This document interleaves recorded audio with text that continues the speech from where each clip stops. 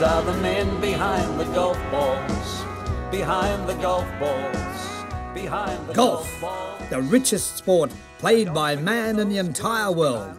Australian singer-songwriter John Russell has come up with a world-first concept, something we believe millions of golf fans all over the world would cherish among their CD or record collection. John has composed 2 songs, both pertaining to golf and at the same time paying respect to the entire golf fraternity. The players, the sponsors, the golf course designers, golf club presidents, the greenkeepers. In fact, each and everyone involved in some way or another in helping to make golf the most exciting and richest sport in the entire world. Allow me to introduce the man himself to explain how it all came about. Hello there. Thanks for watching this presentation. My name is John Russell, and for most of my life I've been a performer, singer-songwriter. I've always taken a pride in the fact that in writing my songs I've always liked to take time in writing songs about people that have achieved something great in life. People such as Charles Kingsford Smith. I wrote a song about Charles Kingsford Smith some time ago, and he's playing the Southern Cross. However, I've always also been a keen follower of golf as a spectator only. And a few years ago I had a vivid dream, and it was such a vivid dream, it was almost so real that when I awoke I just felt that it was compelling me to do something, to write a song about my dream. The dream was about golf, as a matter of fact, and it was actually just a few weeks prior to the untimely death of Payne Stewart, who was one of my very favourite golfers of the 90s. I got to thinking about this for some time, and eventually I thought, well, nobody's ever written a song about golf in as much as paying tribute on a serious point of view to the entire golf fraternity. There had been comedy songs written about golf, but nothing written on a serious note. I wanted to write something and pay tribute to the whole fraternity in golf, not only the players, but to the golf keepers, the golf course designers, the sponsors, the backers, even the fans that follow golf. In fact, the whole golf fraternity, because it's one of the most, well, it's probably the most richest sport in the entire world played by man. I thought about this for some time, did a bit of research. All the time my mind kept saying I should write these 2 songs as soon as possible. So I eventually wrote my first song, which I called A Tribute to Golf. And in that song, as I said, I paid tribute to all these other people, not only to the golf players and not only the men, but to the women as well. Having done that first song, I wanted to do another one, and I wanted to actually put that dream I had down on paper too.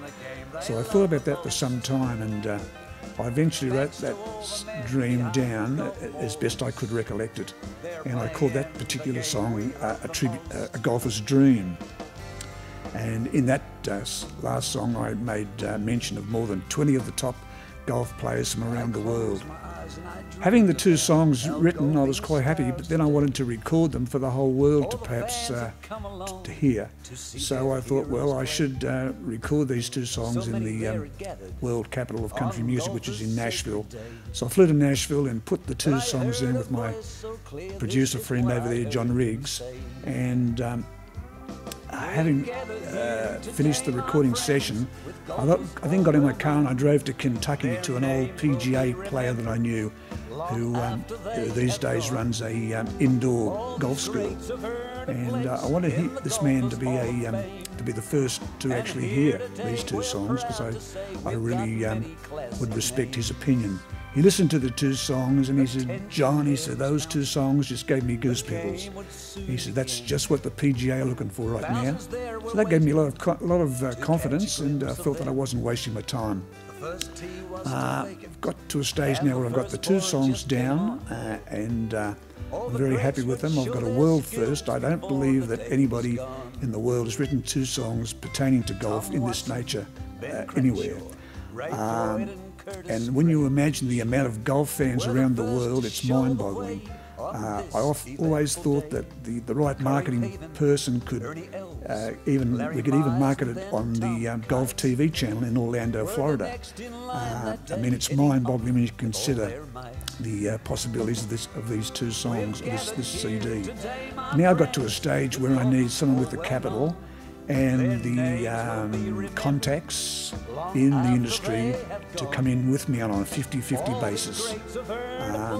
And I'm pretty thrilled about the whole idea. I'd like to say thank you again for watching this presentation, and the full details about the two songs, and if you'd like to listen to the two songs, will be included on this presentation. Thank you.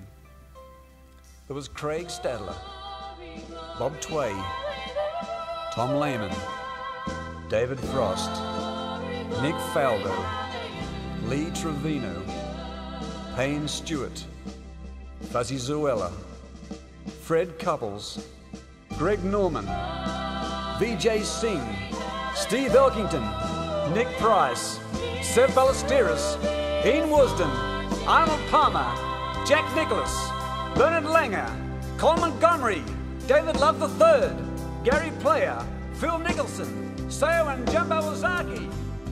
Just as I was marveling at the greatness of it all, found that I was wide awake, that I can still recall. All the greats kept coming, I'm so proud to say.